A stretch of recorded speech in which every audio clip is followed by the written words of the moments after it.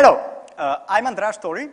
I come from a startup called Zemanta from a neighboring country of Slovenia.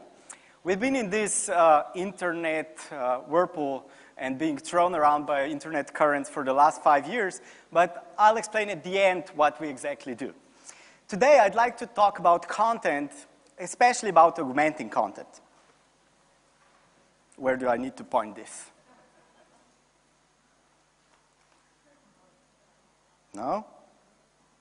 Okay, awesome. And when you're talking about the content, in internet sense, you're usually talking about content marketing because you might have a great technology, but the best technology in the world without marketing is worthless in terms of business, of course. And when you're creating content, you're creating it to market your product, your company, yourself. And when marketeers were asked what are the biggest challenges in creating content, the two biggest ones were creating engaging content and creating enough content. Those two are the ones we're going to talk about today. Unfortunately, I don't have time to talk about how to get budget to create content because that would take us a whole day. And it's really simple creating engaging content. It needs to deliver value continuously, it needs to attract attention and keep it, and it has to get reader ask for more. And that goes for any content before internet, nothing new, right? Continuously deliver content every morning, every week. It has to be continuous. It has to attract attention and it has to keep attention. At the same time, it has to get readers or viewers get back and ask for more. And again, this goes for any content. But internet offers many, many new opportunities. And the content on the internet is a bit more complicated beast.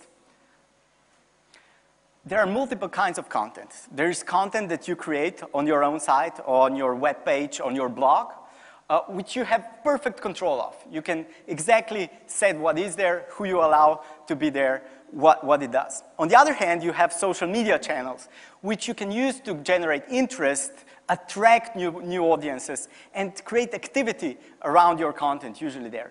And of course, as we heard in the previous speech, real life has to somehow connect and reflect your content on the web, or vice versa, usually.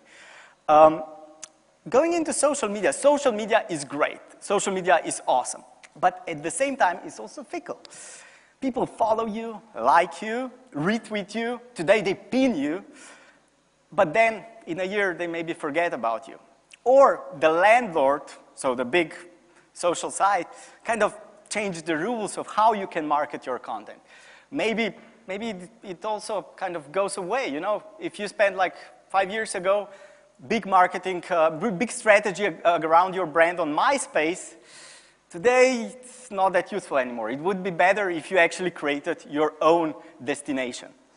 And your own destination has to have a few properties. It shouldn't be the same all the time. Every time a customer, a possible customer, somebody interested in your product, your company comes there, it should be something new. It should be fresh. It should be continuously relevant to what's happening out in the world. It needs to cater to your specific target audience. You cannot just post the same thing about your brand or your product all the time. You need to connect it with your audience. And most importantly, and this is what we don't hear enough about, it should not be an island. It should be connected to other people, but not just people, even maybe companies, not competitors usually, if possible, but maybe some other content out there. Because the users, when they browse to your web page or your web app, usually that's not the last thing they're going to do in their day. They'll go to the next thing in the next minute. And it's better for you to deliver them that value than somebody else. And let's concentrate first on how to publish regularly. I was asked to sprinkle around a bit of case studies, a bit of advice of how to continuously create this good content for your destination site.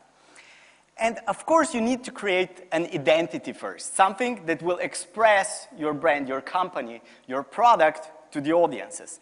And it's best probably for you, an entrepreneur, a marketeer, to start writing that content, to give it kind of a voice, a seed.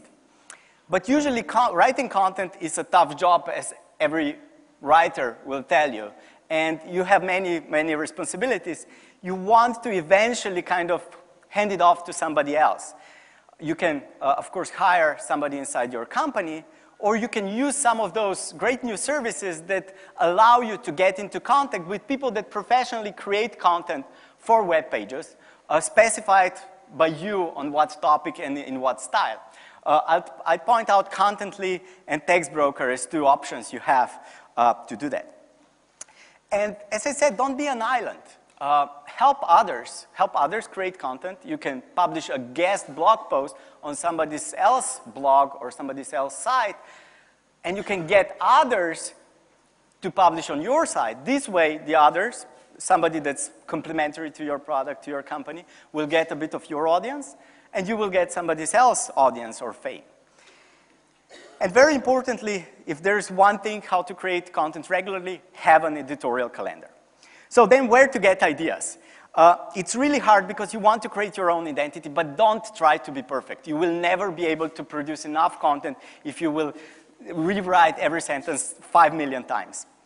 You should be content with well enough, good enough. And never be afraid to simply join the conversation. Facebook bought Instagram.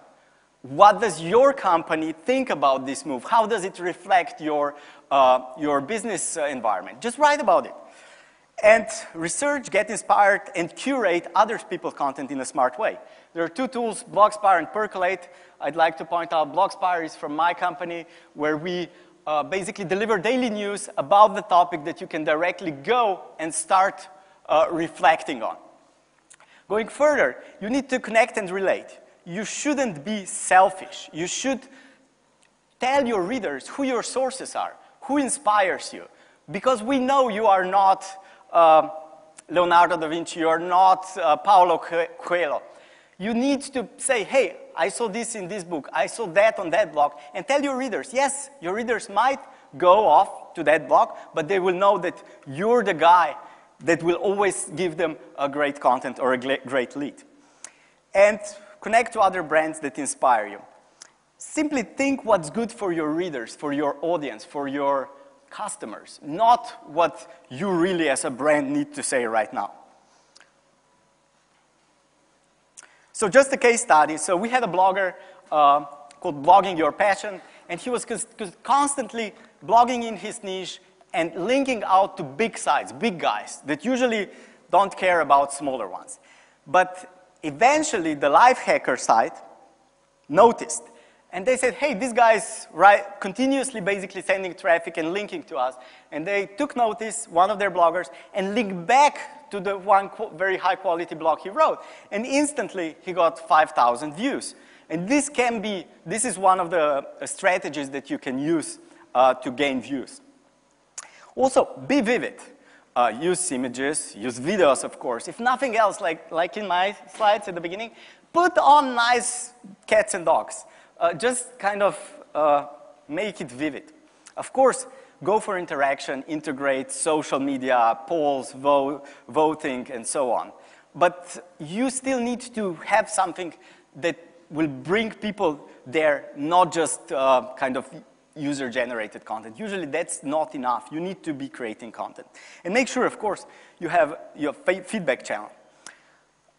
If you use web services and you sign up, you usually get an email, hey, thank you for signing up. We're really pleased to have a new user. And the address it's being sent from, will be noreply@companyname.com. What will that person think about your company? You don't want to hear from him?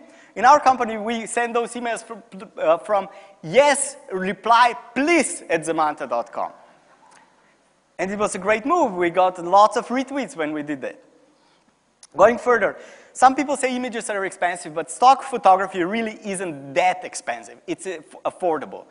And it really counts. It really increases the amount of readers you'll get and the time they'll stay on your site. There is this great thing called Creative Commons, which is licenses that authors attach to their works, where they say, hey, you can use this image if you give me attribution. You can even use this image commercially if you give me attribution. And all of the images in this presentation are from Creative Commons. And you can search through those images on Flickr usually. And why not create your own content? We needed some abstract images, and the designer we have simply took his camera, and those are the images from our office, some macros. He had a lot of fun one afternoon, and we had a full set of images that we needed for that specific product. Going further, so if you don't believe me that images increase amount of clicks, there's Skyward study that you can use to tell your finance guy that you really need stock photography or similar. And basically, it's done even per vertical, how big increase of viewership you'll have if you continuously use images. Don't worry, you don't need to write stuff down. It's going to be on SlideShare, the presentation itself. So at the very end of the presentation, I also need to enlighten you of what we actually do. So what does this little company from Slovenia tries to give to the internet? We have created a personal writing assistant. And it's like a friend looking over your shoulder while you write, saying, hey, you're writing about Venice. Here are 5 great photos of Venice. Just pull it into your blog post. You're writing about death event. Oh, look, here are 3 people that wrote about it 1 hour ago. Do you want to link out to them? Do you want to connect with them? And it's like a personal writing assistant giving you images, links, related articles, both from big media, small media, and of course tags, which are also important for discovery on the web by search engines. So this is how it looks like. Usually you just have text area where you write, but we added an assistant part. If you write something about Harry Potter, we will figure out what could be a good photography to add to your article, and what might be a good links to, for example, Wikipedia to explain who this guy is if your reader wants to go there. And with a single click, those get added to your own piece of content, usually a blog post. And it's a free tool, and then we do some advertising inside it. As you can see there, promoted. That's what we do. And it's a great tool. If you blog, try it out. Well, a bit off, but. And I'm coming to an end, and here are the most important takeaways. Don't be an island. It's lonely, and there is no space to grow. And it's funny saying this in this space in particular, which are 100 and some more islands. But they're not just islands. What makes Venice Venice are bridges. And you should be also building bridges to your audiences, but also to other sites, to other people in your niche, to opinion makers, continuously building those relationships. And don't be all about me, me, me, me, me, you know? We hate those brands. We hate those pages that are just me, me, me. Go out and link to others and build relationships through that. With that, I'm finishing my presentation. I'd like to thank you. Thank you.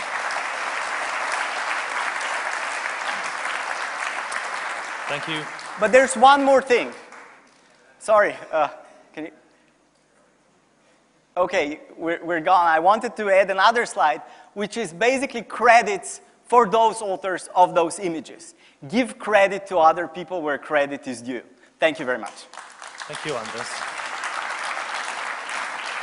Right. Thank you. Right on.